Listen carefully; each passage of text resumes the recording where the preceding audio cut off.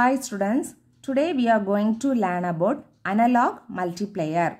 What is analog multiplier? So that analog multiplier, the output voltage or current is directly proportional to the product of two or more independent input voltages or current. That is, output is directly proportional to the product of the input. So this analog multiplier is used in various applications, that is radar application, then communication, next one industrial control where a real-time response is required. So here this is the symbol of analog multiplier. So here V1 and V2 are the independent input voltages. Okay, V1 and V2 are the independent input voltages that is given to the X and Y input terminals. So in this symbol, X and Y are the input terminals. Here this V plus and V minus are the supply, voltage supply. That is, we are giving plus 15 volt to minus 15 volt. Then this is the ground terminal. This is the output terminal. Then what is the output for analog multiplier? The output is directly proportional to V1 and V2. Product of V1 and V2. So here if you are removing this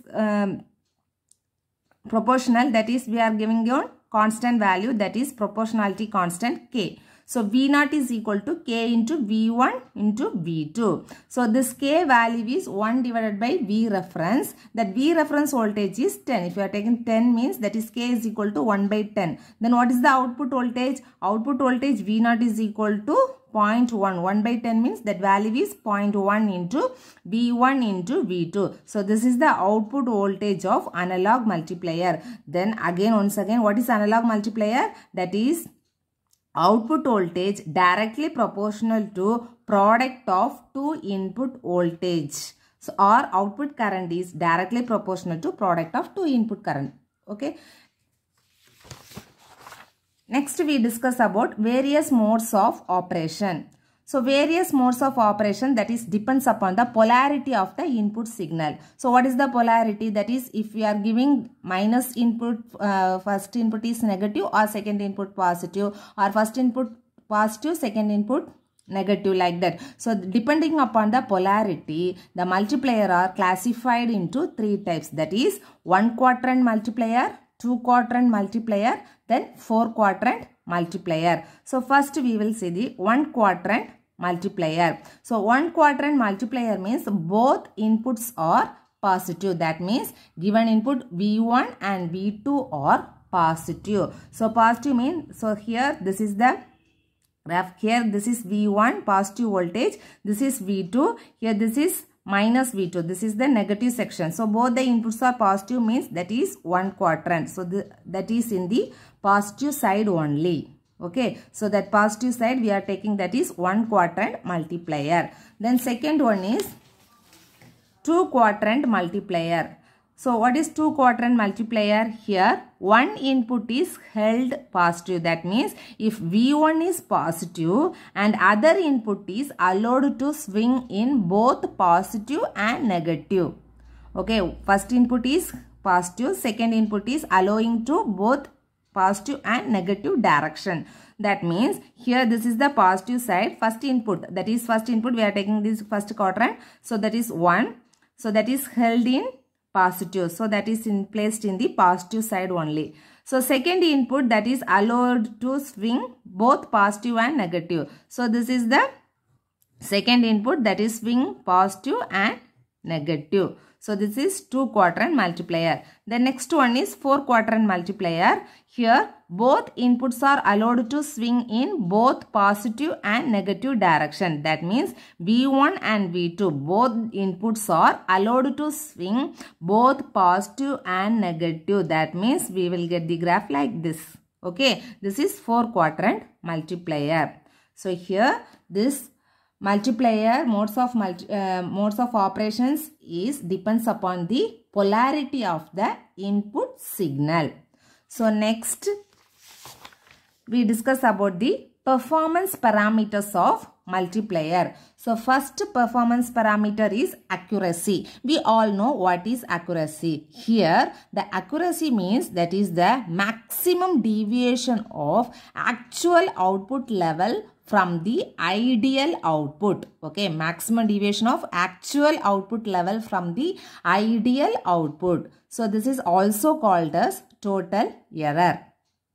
So next one is linearity. So what is linearity means? It is the maximum output deviation of best fit straight line at the output. Okay, that is called linearity. The next one, bandwidth. So bandwidth means that is the output is 3 dB below its low frequency. That is the range up to frequency where the output is 3 dB below its low frequency. So this is called small signal bandwidth. So next one is 1% absolute error bandwidth. That is, it represents the frequency where the output magnitude starts to deviate from its low frequency value by 1%. Okay, maximum frequency, that is output magnitude starts to deviate from its low frequency value by 1%. That is called 1% absolute error bandwidth. Next one is feed through voltage. So feed through voltage means that is the peak to peak output voltage. Okay, that is peak to peak voltage at the output, where one of the input voltage is grounded. That means any one of the input V1 or V2, any one of the input is grounded. At the output voltage, what is the output voltage? Peak to peak voltage. That's peak to peak voltage is feed through voltage.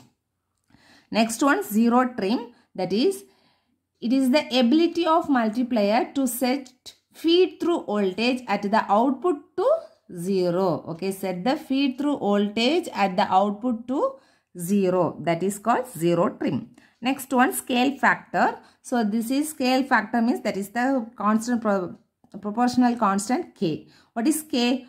We know what is V0 is equal to K into V1 by V1 into V2. From this we are calculating K means our scale factor K is equal to V0 divided by V1 into V2. So this is the proportionality constant. K factor means this is the proportionality constant where the output voltage, that is the ratio of output voltage and the product of two input voltages. So next one, quadrant. So this is the indicates the restriction on the polarity of the two input voltage. We know what is quadrant. We already discussed about various modes of operations. That is depends upon the polarity of the input signals.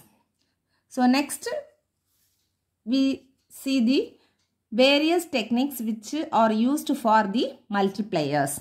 So first one is logarithmic multiplier, then pulse width or height modulation multiplier, then variable transconductance technique, multiplication using Gilbert cell, next simple multiplier using an emitter coupled transistor pair.